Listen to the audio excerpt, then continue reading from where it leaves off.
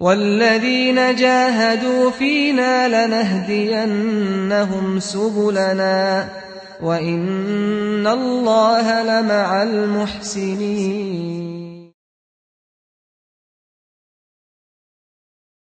I was 22 when I became Muslim. I was a bit younger than that when I accepted Islam.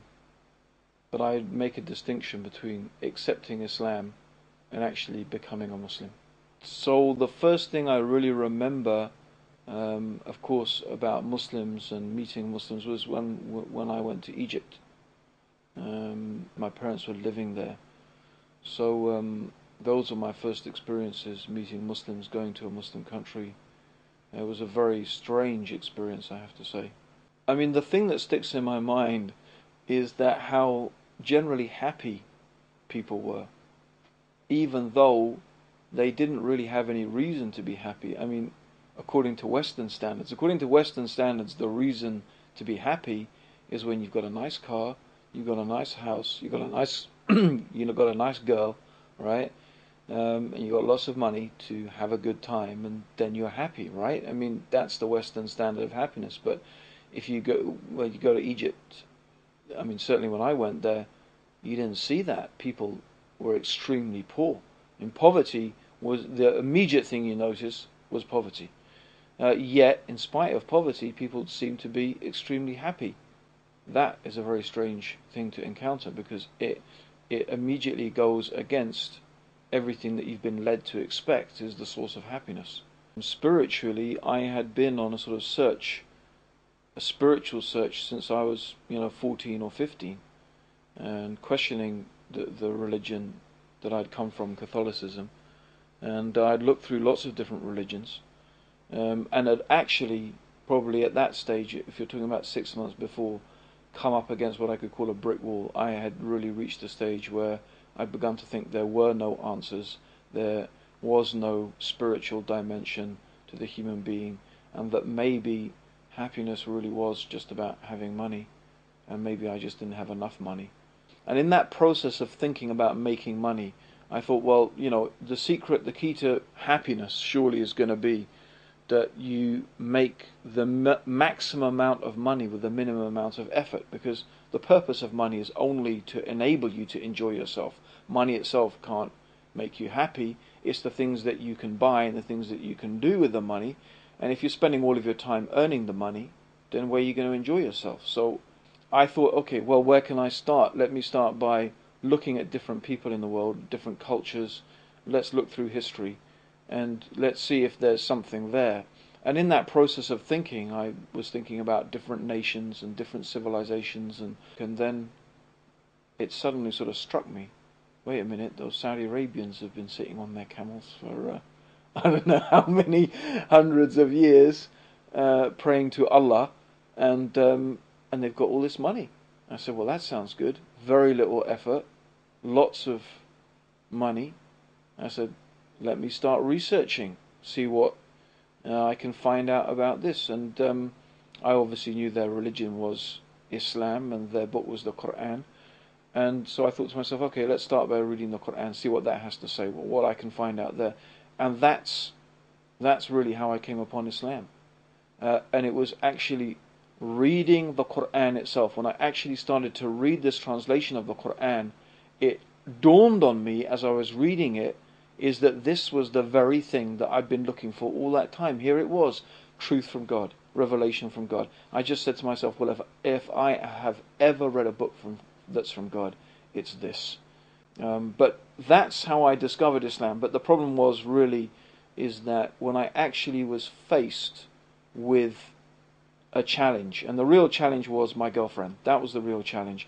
When my girlfriend found out I had become Muslim, she totally freaked out.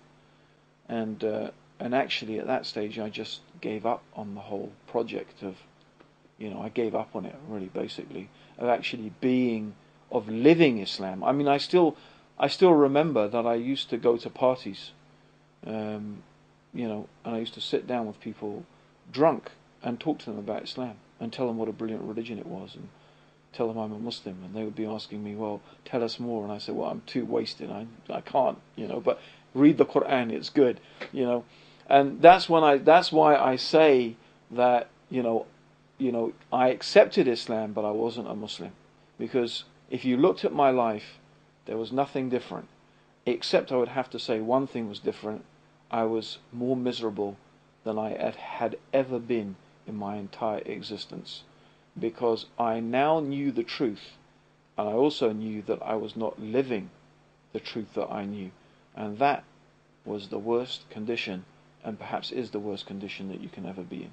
And, things became, you could say, also worse between me and my girlfriend. Ironically, the one that I had, given up practicing Islam for because she was freaked out.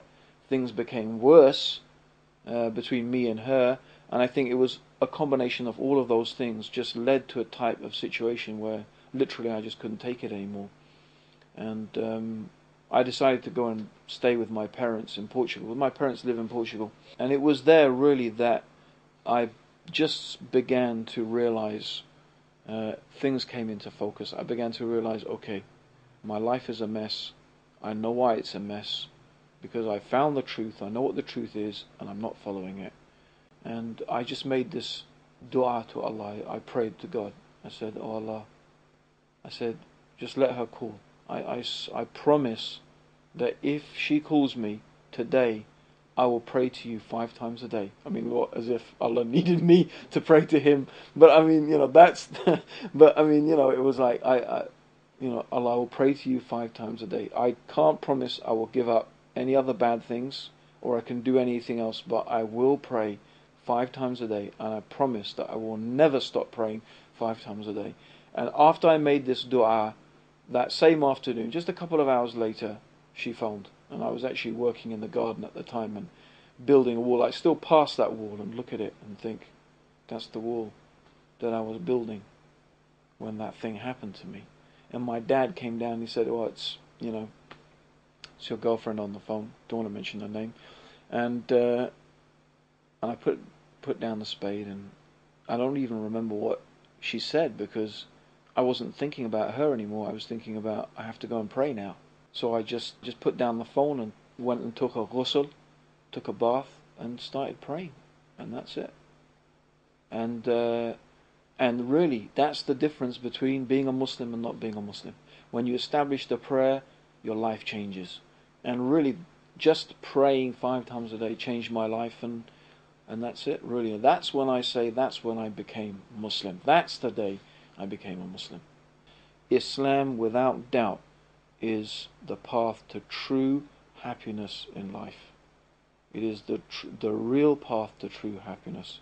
And people ask me, so what is it like now that you're Muslim compared to how it was before?